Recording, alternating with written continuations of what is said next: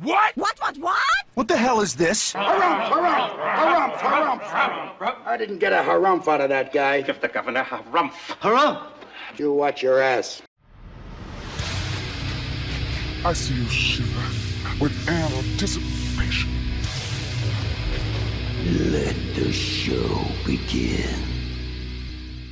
Hey everybody, this is David Heretic coming at you with another edition of Reactions, Reviews, and Rants. And tonight... Alright, we're coming back to Soundgarden. Yes, indeed, Soundgarden Fans FEELIN YOU. Come on now. Here we go. This is a request from Parker Christopher, Caleb P., and Sean Miller. They all want to see me react to this song by Soundgarden called Jesus Christ Pose. Now, have I heard this song before? No, I have not. To the best of my knowledge, I've never heard this song before. It does not resonate with me. It does not ring a bell in any way.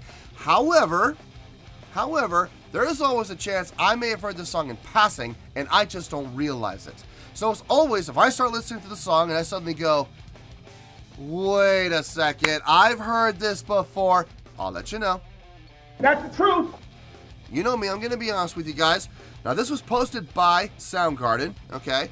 And the video has 6.9 million views. It'll get you there. Other than that, there's really nothing else left to say. The link to the original video will be down below in the description for your viewing pleasure at your leisure. Let's get started. What do you say? Are you ready? Are you ready? Because here we go. All right, here we go. Soundgarden, Jesus Christ Pose, official music video. The word official always makes me nervous. Always does. Whenever you use official anything, and it comes off the band's page, there's always a slightly higher chance that your video is going to get blocked. Block! Let's hope that's not the case here. All right, let's do this. All right, boy, let's do this.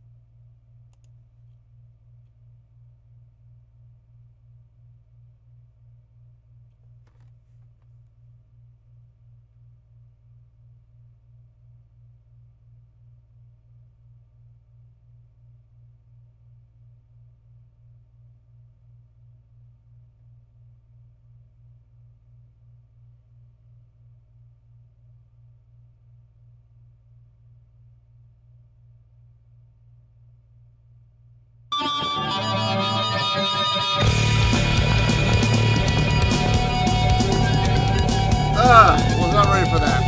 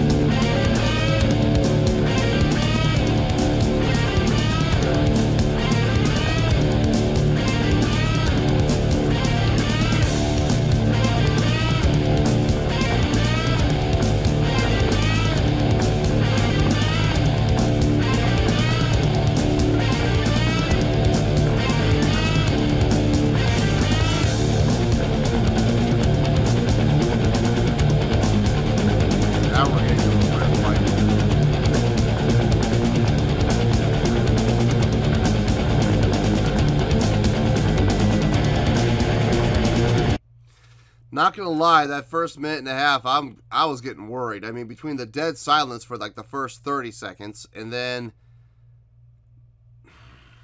the guitar noise, for lack of a better word, let's just call it what it was. That guitar racket that was happening. I was getting worried. I mean, the drummer was playing a great pattern. I could hear the bass underneath and then coming up to the higher part of the neck to get that kind of a accenting line at the end of each measure, or not the end of each, at the end of each phrase.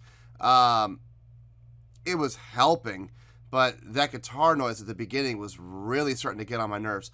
It sounds like they're now getting into an actual riff, which thankfully they're doing. So far, I want to like this. I do. And I'm really, now that they're out of it, I'm hoping the riff is going to be established and it's going to get a lot better. But as it stands right now at this very second, no. I don't like it. I don't like it at all.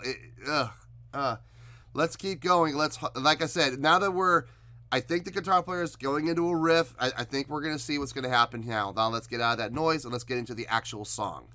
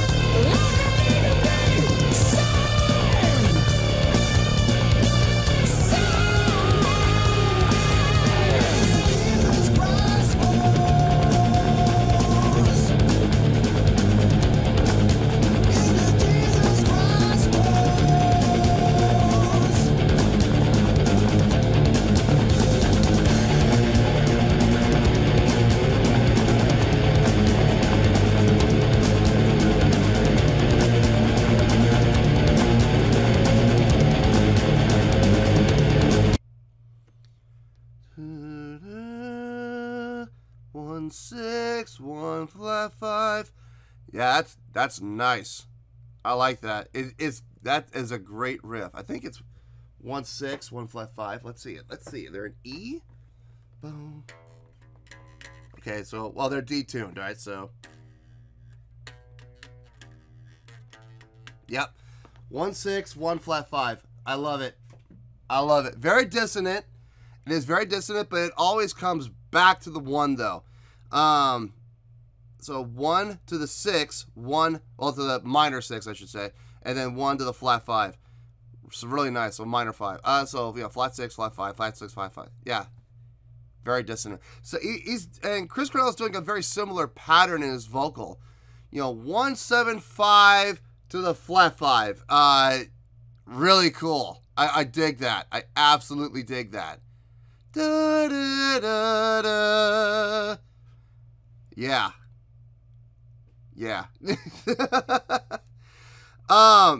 The groove is okay. I will say the song has gotten a lot better from the beginning. I'm gonna just try my best to put that beginning out of my head right now and just focus on what's going on now, which is fantastic.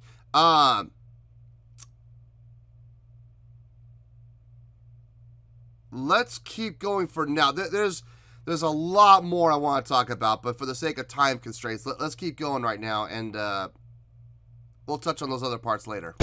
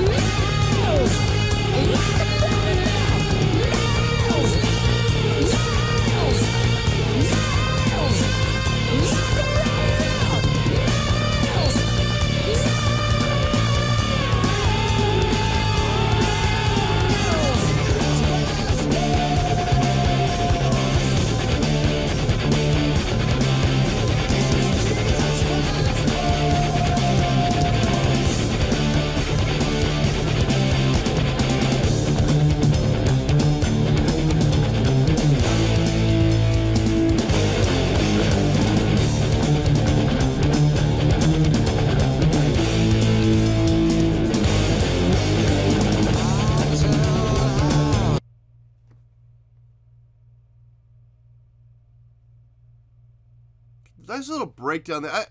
Wasn't much of a breakdown. It was pretty short, but it was a nice little breakdown there.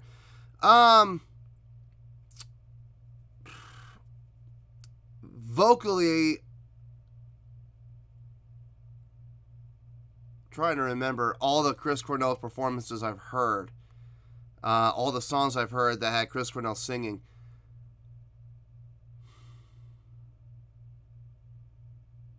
I don't know if this is the strongest I've ever heard him, but it's way up there. I would definitely say top 3 that I've heard, for sure. I can say that with certainty. Is this? It could quite possibly be the strongest performance I've ever heard from him. It could be. I'm trying to remember every song I've heard from them so far on the channel, and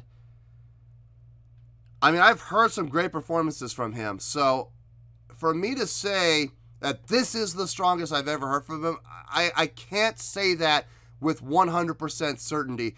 I can, with 100% certainty, say that this is probably top 3 as far as power and range go. Very impressive vocal delivery. Very impressive vocal performance. So, now this is really good. I am digging this song now. Now that we got past that beginning, I am absolutely digging this song. Let's keep going. Let's see where we go here.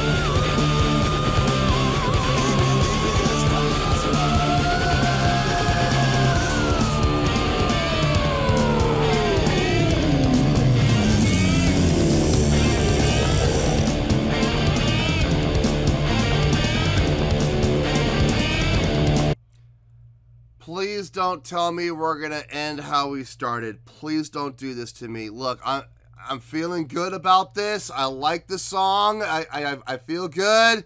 Please don't ruin it by going back to what you were doing at the beginning. I beg you. Please don't do this to me. Don't ruin it for me.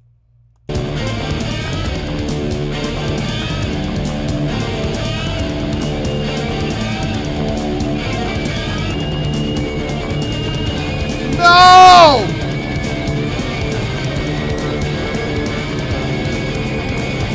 Oh, man.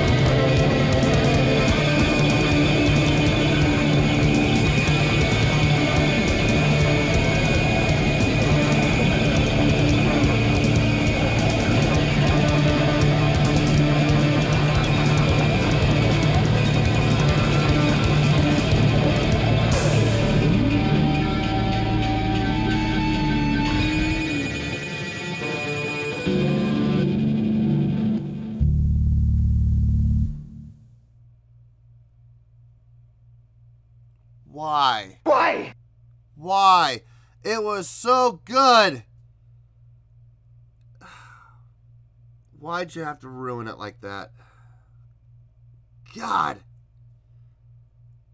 I wanted to give this a good score too. I really did.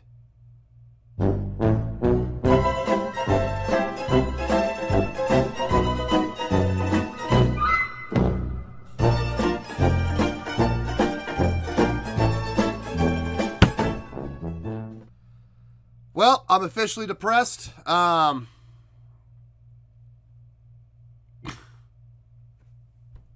see you in the review. Well, there you go, folks. That was Soundgarden with Jesus Christ Pose. This was a request from Parker Christopher, Caleb P., and Sean Miller. I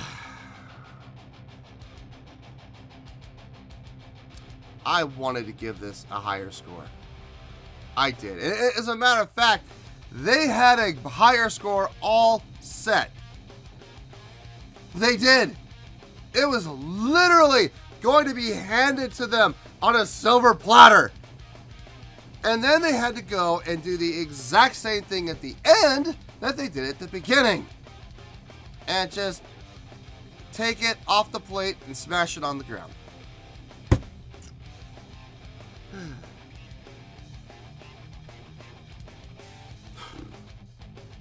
Alright, well, I mean, I gotta be honest, folks. I gotta be honest. Look, I'm gonna explain it. I am gonna explain everything, okay? I promise you, I'm gonna explain where I'm coming from and why I feel the way I feel and why I'm giving it the score I'm gonna give it. I promise I'm gonna explain it.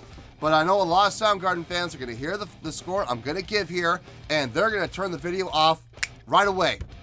I guarantee you, they're gonna rage quit. I promise you, they're gonna rage quit on me. They're gonna hear the score and they're gonna be like, forget this, pow, X. You know, I guarantee you. I guarantee you. On a scale of 1 to 10, I'm gonna give that an 8.1. Yep, 8.1. I mean, I don't feel good about it. Here's the thing. I don't even feel good about giving it that score, but that is the score I feel it deserves, all right? Let me tell you why. Why?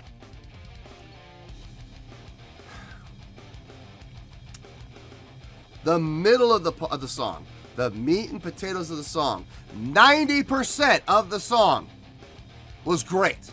Loved it. Loved everything about it. The groove, rock solid.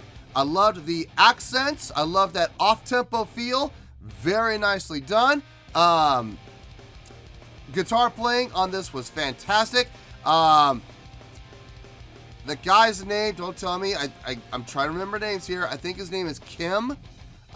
He had the guitar wailing in the beginning, in the middle, in that middle section. Like, it was literally wailing and crying. I loved it. It sounded fantastic.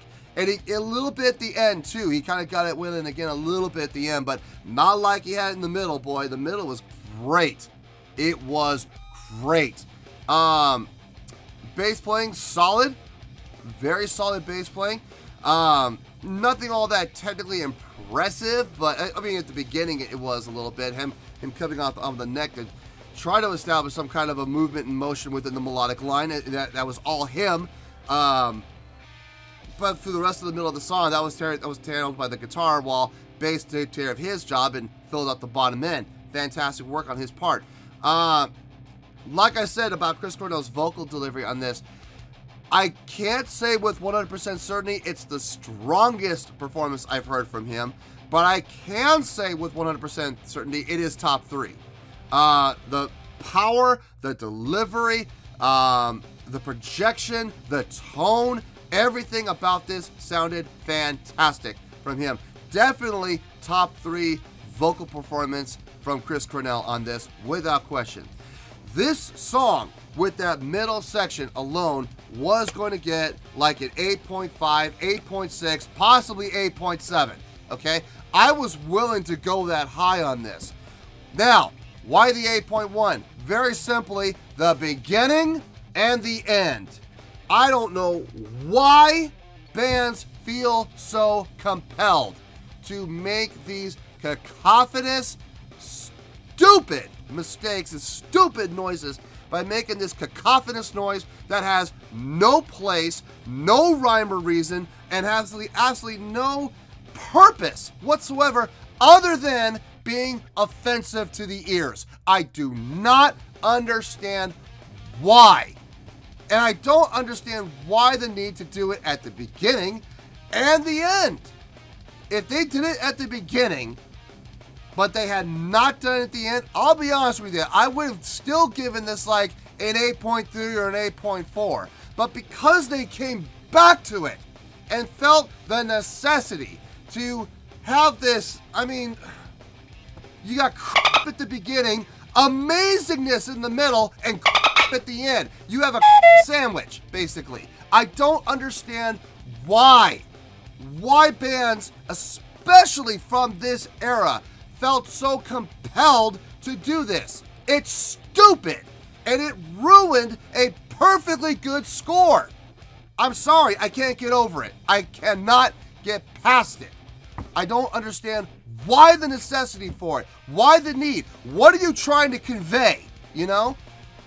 I don't understand it. I just do not understand why you need to be so offensive to our ears with this cacophonous beginning and worse, cacophonous ending. I just don't understand it. I will never get it. I will never understand it. I just don't understand it at all. And it frustrates the hell out of me because I was ready to give this, no joke, I was ready to go 8.6, maybe even 8.7. I mean, an argument could have been made. If that cacophonous beginning and ending weren't there, I might possibly have gone as high as 8.8. But because they destroyed it with that stupid beginning and that ridiculously stupid decision to come back to it at the end and create this sandwich, I don't have a choice. I don't have a choice. And yes, I was that offended. Absolutely. I didn't like it at all. The beginning was bad enough. Okay?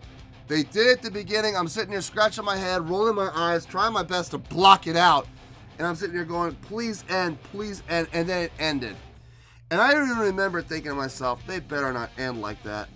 They better not do like a lot of these artists from the 90s did and return to the beginning. They better not, and they did. I'm sorry, I don't get it. I just don't get it. They're still getting an 8.1, which is by definition a great score. Okay, it's still a great score, barely. An 8.1 is at the bottom of the barrel of the greats, but it is still great. Okay, but it could have had an 8.7 or even an 8.8.